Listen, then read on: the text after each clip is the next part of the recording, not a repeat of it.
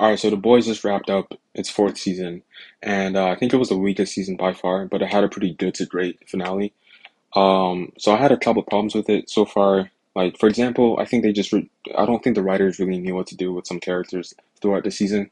For example, the recycled Frenchie's like past, with his past coming to haunt him, by introducing like a new character in this season that we've never seen before, and it just seems really repetitive. I think they could have I think there was a better way they could have gone about it by introducing him maybe in season three, or introducing him in this season, but like building up to it to like a relationship, I guess. But so that makes me think that they thought of this after season three, so it was just added in because they didn't know what to do with Frenchie's character, other than doing the same thing again. Like the whole Colin thing was so Frenchie can be out of commission in episode six, and then so it can also cause some drama between him and Kimiko, I guess. But I don't really think it was handled that well. And then this brings me into my next character that I think they handled kind of poorly, which was Kimiko, and then the whole Shining Light army thing that she went after, like the human trafficking organization. Um, I believe she went on this mini quest for revenge, I guess, to hunt them down, and then they introduced this new character that she knew when she was in the army, and then it kind of just goes nowhere.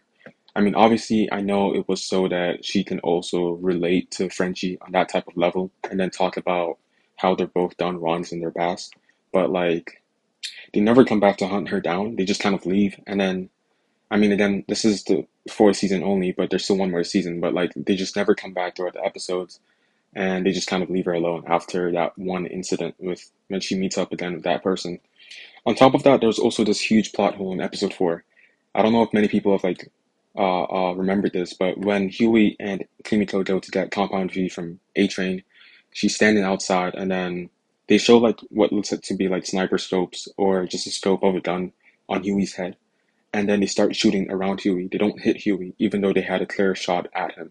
And it's just never explained, and it's clearly, obviously, plot armor, so Huey can survive. But again, this makes me dock down points for the overall season and the writing, because you don't even have to show the sights on Huey's head. You could have just showed the Shining Light Army riding up in a car and then setting their guns and then starting to shoot with like assault rifles or whatever. But they showed them aiming at Huey and then they missed. So that just makes me think that the writing quality is just declining each episode. But yeah, it's just a little nitpick that worsens the quality of the season, in my opinion.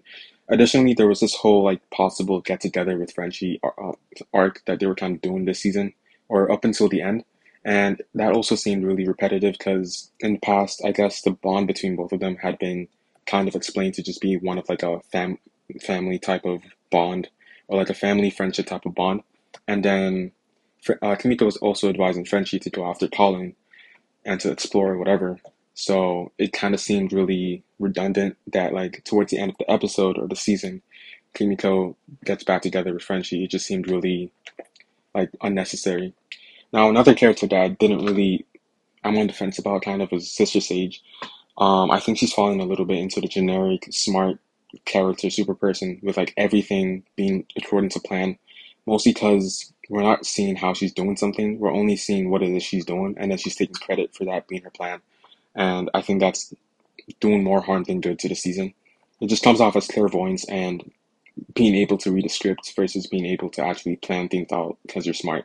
Also, her backstory, if it's even true, is still a little bit shaky. I'm not 100% convinced. Like, I don't know how you get from curing leukemia when you're 8 years old or when you're young, and then the doctors rejected your cure.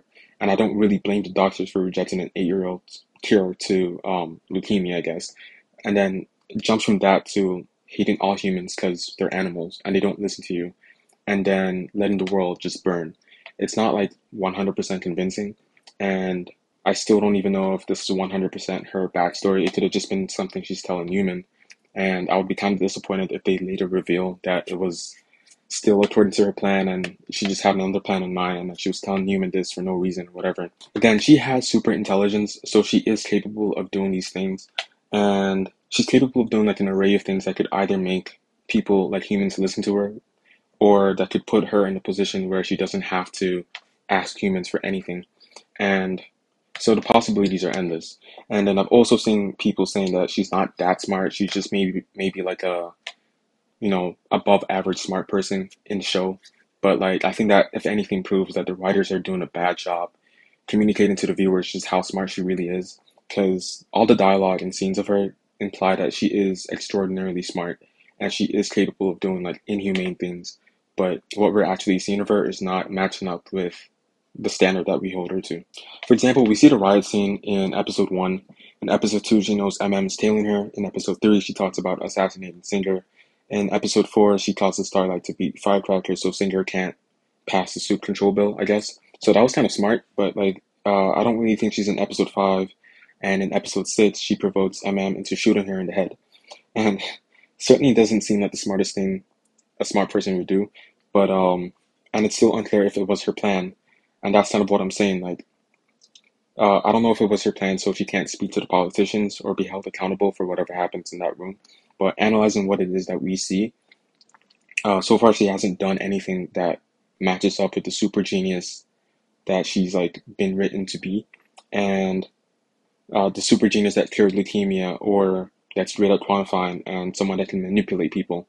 But she's not really doing things that like I feel like that idea of a person would do. And not knowing exactly what her plan is doesn't come off as smart since we don't know how she's reaching her plans or accomplishing her plans or reaching her goals. So all we see is her, like the end goal and her taking credit for it. And because we never knew what she was working towards, it just is summarized as her being smart and it's all according to plan. But then again, that whole episode was kind of a mess, so I'm not really too surprised with the problems I had with it.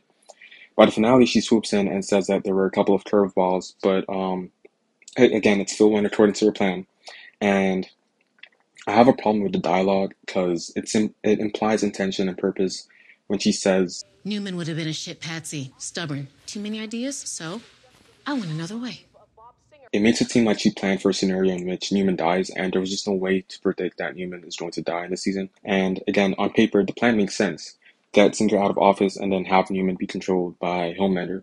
But there were a couple of curveballs, such as the assassination attempt failing, but then Singer randomly talks about how he put out a hit on Newman, and that only kind of works if Newman is dead, and she had no way of predicting that or believing that. Like, are you telling me that she knew Butcher had tentacle powers and that he was going to join the dark side with Kessler after Ryan kills Mallory and leaves, and then he was going to go to Newman and then kill her? It just doesn't really follow up. It doesn't really make sense. It seems like a heavy plot hole to me. And then also, how was any piece of technology on the shapeshifter working in a bunker for the president-elect? That was not really explained. I think it's just your regular suspense your disbelief, I guess. And then, how did Annie find Hughie from his signal and get there in time to fight the shapeshifter as well? And then this brings me to my next point about how the dynamic between Hughie and Annie is handled. I don't really like what they did in the finale. Hughie gets essayed again, and then the angle of, I guess it's like arguably justified how Starlight initially reacted. I can kind of overlook that. But then they take this angle of Hughie kind of making it up to Starlight. And then towards the end of the episode, Starlight kind of forgives him, I guess. And then Hughie's happy that Starlight is okay with him after him getting violated. And it just doesn't really make sense. I don't really like the angle that he took with that writing wise. And like that's another nitpick of this season that I didn't like. Now for the finale, like I said, I enjoyed it. I think there were like a few plot holes kind of, but I don't really mind. And it was definitely enjoyable for sure. And it was hype, and I do think that like they have a lot that they can actually now explore in season 5 because this was mainly just a setup for the finale. In addition to like Gen V season 2. I also didn't mind that they didn't show like Stan Edgar or Ryan or Ashley. Because I mean, they're obviously gonna have something to do in the next season, so they don't have to show it, in my opinion. And then, but I am curious as to what Ashley's powers are. And then, secondly, the scene in the hospital was kind of weird. Like, I'm not too surprised that Ryan didn't show emotion after killing Grace Mallory, but because by that point he's already killed the stunt guy and his own mother, so I think he's more of a morally gray character. But that was like some low level IQ play from Mallory. Because can we all agree like that's just a lot to dump on a child, even if you're that desperate? Because I can understand it was a desperate time because Homelander would have began to kind of rule America if Newman gets into office. But I think Butcher was slowly getting it across to Ryan, and then she threatens to lock down the place with the halothane gas. So it just doesn't. It seemed kind of like out of character for Mallory, and I'm kind of on the fence. Like I didn't like it in a way that I think it was just bad writing instead of like a bad character moment. So I don't know. But otherwise, I think they handled Butcher, MM, like every other character. I think they handled them pretty well. I also don't mind Human being killed by Butcher. I guess she had it coming, and it's just unfortunate. And then it was definitely sad that Frenchie and Kimiko still don't get to be together at the end because they get kidnapped. But I'm guessing towards at the next season, I'm guessing after Starlight flies away, she's gonna team up with A Train and Ashley to rescue the boys out, I guess. And then Butcher might turn into the final villain. But yeah, that's about it for my review of the season and the finale, I guess. But yeah, overall mid-season good finale. Yeah, peace.